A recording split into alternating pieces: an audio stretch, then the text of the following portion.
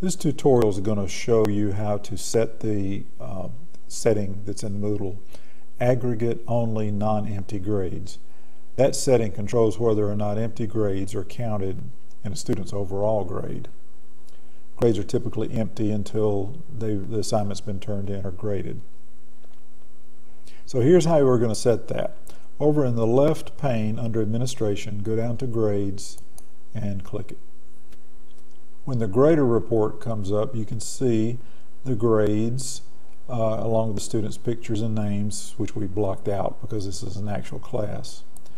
Now I'll point out, with a setting like it is now, which is to aggregate only non-empty grades, let's take a look at this student right here. Is the highest one in the class, and that grade has come out to 92.83. So we're going to see how the setting affects. We're just going to focus on that one grade as we change the setting. All right, let's go back up, and under Choose an Action pull-down box, under Categories and Items, select the full view.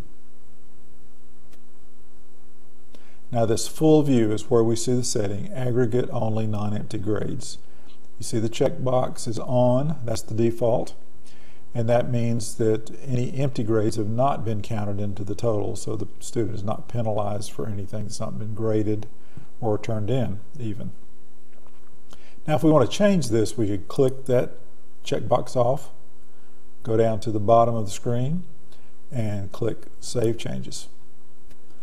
Now we see the full view screen come back up, so let's go look at the grades. We can also do this easily by clicking the grades breadcrumb up here right after the course name. Okay, now here's the grader report. Now we've checked off the setting. Now let's look back at this student. This one right here was the one that had the higher grade a while ago. And now it's lowered because there's a couple of missing assignments there. Okay, so let's go take a look at all of the grades and we'll see what's going on here. I'm going to expand this box. It's right beside the class name here. Okay, so now this expanded view shows all the grades, including the empty ones. All right, so we're going to scroll down a little bit, and you see the final column is empty, so the final exam has not been graded here, and there's a writing assignment number 2 that's nobody has any grades under. So these, now with us checking that checkbox off, these are starting to count against the students. With the checkbox on, these did not count against the student. Okay, I'd like to point out one other thing. If you like the setting, aggregate only non-empty grades, but you like to control it on an assignment by assignment basis, then there's a way to do that. Just leave it checked on like we had at the beginning, and go into the assignment that is now past due, and you want to start penalizing the students that didn't turn in the assignment, and go to the empty box for the one that didn't get turned in and press 0. When you do this, and once you've gone to the bottom, you've done all the students that way, and then press update, then that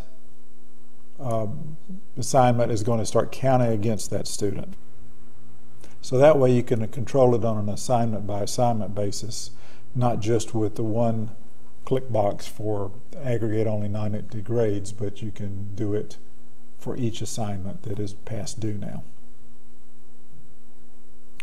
Whatever you decide to do, whatever approach you take on this setting, it's best to explain it to the students early in the semester so that they understand what the grade they see in Moodle represents.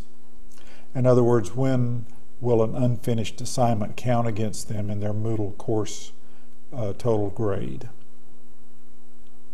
Thank you.